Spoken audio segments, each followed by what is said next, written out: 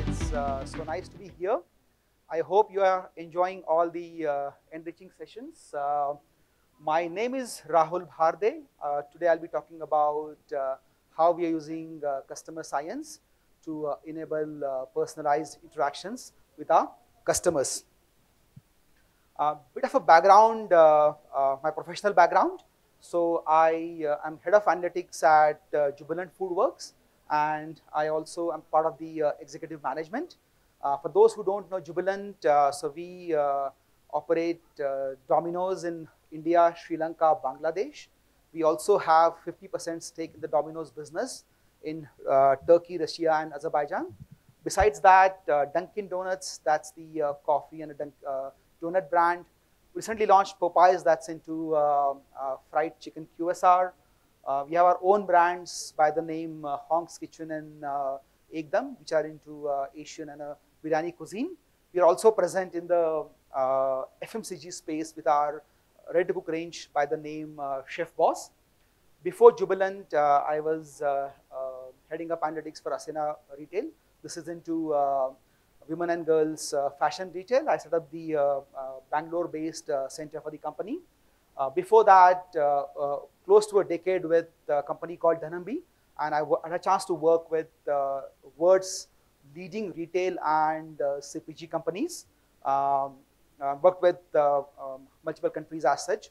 I was very fortunate to work with amazing brands all over the world, and over the years, over the decades, I've sent millions of personalized communications to the customers, and today I'll be sharing some of that experience and how we are applying that at Jubilant FoodWorks.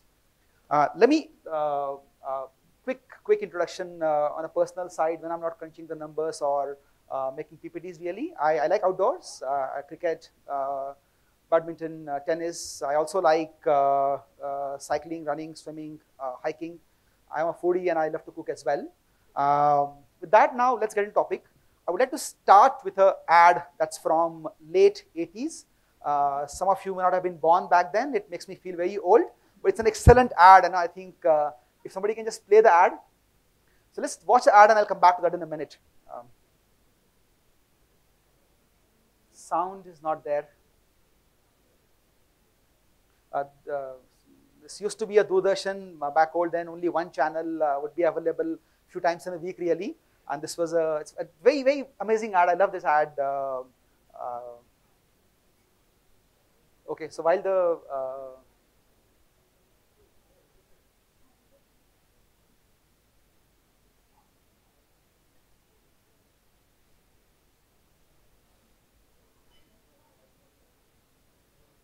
okay, I'm sorry about that. Some issue with the audio that's been played. 3-minute video actually. Hope it comes back.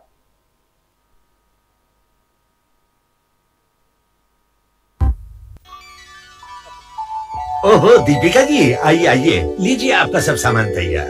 ये नहीं, वो Nirma super नीली detergent टिकिया। लेकिन आप तो वो हमेशा महंगी वाली टिकिया लेती थी। जब वही महंगे दामों वाली क्वालिटी, वही सफेदी, वही झाग कम दामों में मिले, तो कोई ये क्यों ले? वो न ले। मान गए? किसे? आपकी पार की नजर और निर्मा सुपर दोनों को। अब निर्मा सुपर, धुलाई का सुपर दाम फिर भी। The retail and consumers obviously have evolved a lot more in the last few decades, from going to the same shop, for your monthly needs. Now, if you move to the next slide, please. Yeah. Now you can place an order anywhere, really. So from dealing with the person you know, the shop you know, to ordering from a million sellers all over India, choosing from 1,000 products to choosing from 50 million products as such. Interactions have changed. So, but the essence of personalization, you saw that the shopkeeper knew that lady very, very well. Is that still relevant? And how easy or complex it is getting in today's world? So, some stats from a survey conducted by McKinsey: 70% of the customers actually want companies to know them on a personal level. The personalization could be in the form of meet me where I am. You could today watch Netflix anywhere. Back in the days when you have to wait for an entire week to watch Jungle Book, now you can watch from anywhere, the Money Heist part, for example. In US, we piloted delivering a pizza to the lat long of a customer where he was ordering from. Knowing my test, which is giving me relevant recommendations.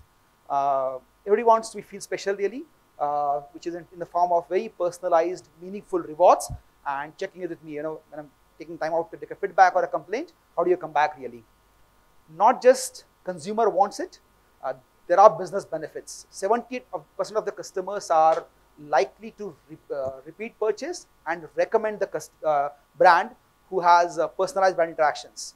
So your CMO wants it, your CFO wants it. These projects get good interactions in the company. Trust me on this one. So now, let's go back to the ad again, and we'll try to take some frames from the ad, and we'll try to talk about what does it really mean in the today's world of personalization.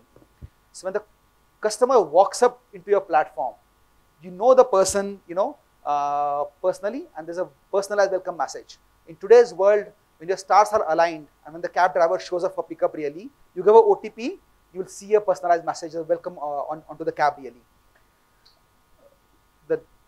Her grocery is already ready. This is in the form of, the person knows her so well, he's kept that order ready really. Today, that is in the form of, you can see that in the form of previously ordered items. For more matured personalization engines, you will see that the cart is already built. Tesco UK, for example, they have something called as My Usual. So when customer logs in, their basket is already pre-filled based on what customer is likely to order as such. So if you look at the aisle carefully, you will see that the tikia has been given disproportionate facing on the aisle. Obviously, this is not the share of the sales really, but that definitely has nudged customer to pick up and substitute the item. That essentially what we called as product discovery or substitutes. Lastly, he's confirming because shopkeeper knows what she likes. And you can see the examples. When I first time ordered from Myntra after COVID, I moved from medium to large size. Myntra asked me, you sure you want this large size? Because you typically order medium size. Cases where there is a lot of return really, this makes sense. How do you really confirm or provide the social stats for what you're really ordering? And obviously, last but not the least, of saying thank you really. So how do we really bring this personalization where knowing customer is hard because obviously you have lot more choices available for customer, and how do you really make it the personalized experience? So I'll talk about a framework. The framework is fairly broad enough to apply for any business. I will obviously put the lens that we are looking at it from a Jubilant FoodWorks standpoint. I call it the power of one because we need to know the customer on a one-to-one basis to be able to provide the most meaningful experience. The first foundation for personalization really is starting with why you are in the business, what purpose you are serving, what customer problem you are solving really. In our case, we talk about what are the outside food occasions, why customer is going out and eating the food, or why is customer ordering the food. Knowing those meal occasions is a starting point for any kind of personalization. The second part essentially is that of all those needs, which needs we are serving well or which needs we are positioned to serve the best. That becomes part of my strategy, and where should I focus in terms of my products, customers, channels, and that becomes the foundational need really.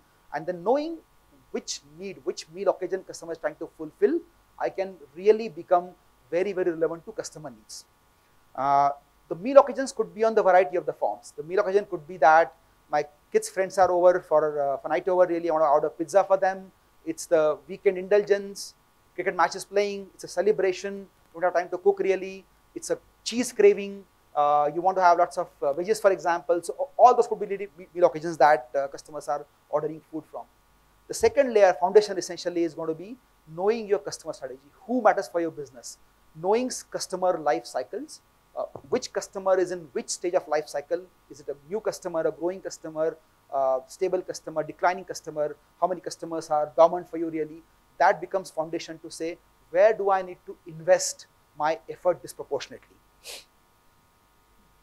On those two pillars really is what we sort of start to add contextualization on how to win.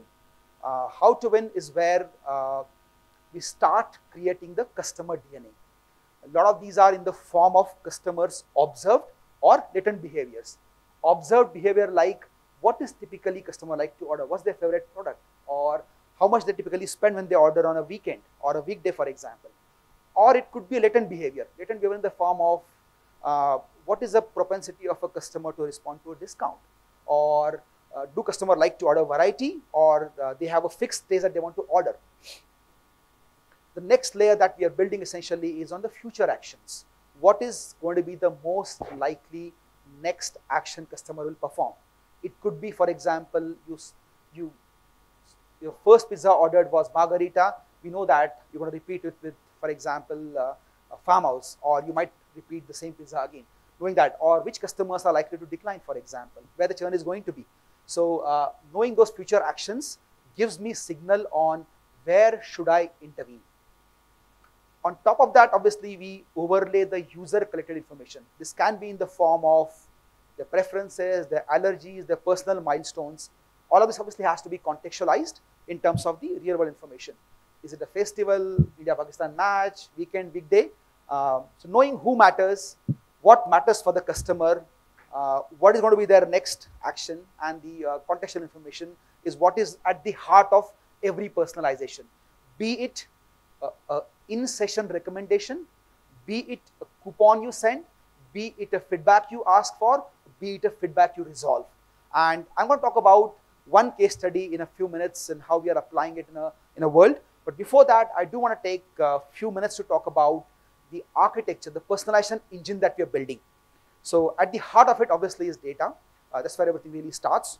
So looking at the data from what customer is ordering, their browsing behavior, their feedback they are providing really, what we have spoken to them about in the past and how they have responded, the contact history. All of that becomes the foundation for all of my models we are building. So a personalization engine has multiple different components. User persona, we spoke briefly about the preferences, the latent behaviors per se. Meal occasions, this is applicable for a user level as well as a cart level. So based on what user has ordered in the past, we know that what kind of meal missions, what kind of meal needs customer has come to, or based on what they're building in the cart, we know that what kind of meal customer is about to order for. Customer lifecycle models, these are models about, can I predict after the first transaction which customer will become high value with me?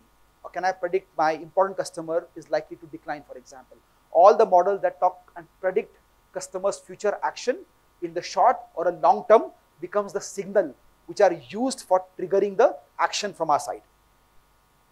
Product affinities, personalization recommendations, those are essentially in-session nudges you provide to customers. Relevancy models and offer models essentially determine the likelihood of buying a certain product or responding to a certain type of discounts. So the science essentially is what powers, how do we really activate against it? What action do we take using these signals, using this customer information really? So we are working on 6 big use cases. We saw earlier the basket was ready for Deepika ji when she entered. We are calling it as a magic cart. Again, this is right now in the development stage, but can I preempt what customer is going to order? And hopefully soon this will be available on our platform for you to use on your one-click ordering per se. Homepage, how do I make the homepage personalized? It could be in terms of layout, in terms of the categories you see, in terms of the ordering part. Navigation, how do I make it easy for you to navigate as you are trying to explore, or you're trying to place an order, or you're trying to track your order. Cross-sell, upsell is where the nudges you provide as you start to build the offer, and the personalized offers and the content that we actually provide. So obviously, a layer required is to have a continuous experimentation to understand the user feedback and make sure that our models continue to learn and get better. Obviously, I think the two North Star we're chasing essentially is how do we really improve the conversion and the customer experience. So I'll talk about one case study here. So the objective, or the problem that we're trying to solve is how do we really make it easy for user to find the items. We today offer more than 120 different menu items on our app. This is in the form of pizza, in the form of sides, beverages, desserts per se. How do you make it easy for customer to find out what they are looking at? So this sequence in which menu appears to customer, how do we make it personalized and relevant for the customer? So we've built different types of models, HRM as well as some of the collaborative filtering for cold start, to give the most meaningful sequence for customers, and we continue to get better in our sequence prediction. Today, our top slot, we are able to capture more than half the conversions in the top slot. Top 3 is able to convert at more than two-thirds of the clicks. We're able to capture that. So these products are getting more and more meaningful. Obviously, I think longer the history we have, better our models tend to be. But we also started to test out now some of the cold start problems where the history isn't enough available really, and we're seeing a decent success with respect to those ones as well. What you've seen essentially, results have been really, really good. You've been able to, I can't share the number given we're a publicly listed company really, but we've seen a very significant improvement in terms of the convergence, and obviously the improving the conversion leads to a improvement in the top line as well, and obviously the customer experience as well. So we are on the journey, we're just starting really, and we're starting to personalize different aspects of the customer engagement, and we'll continue to sort of do so. That's all I wanted to share. Thank you for being a patient and hopefully curious listeners. In case you have any questions, I would happy to answer those.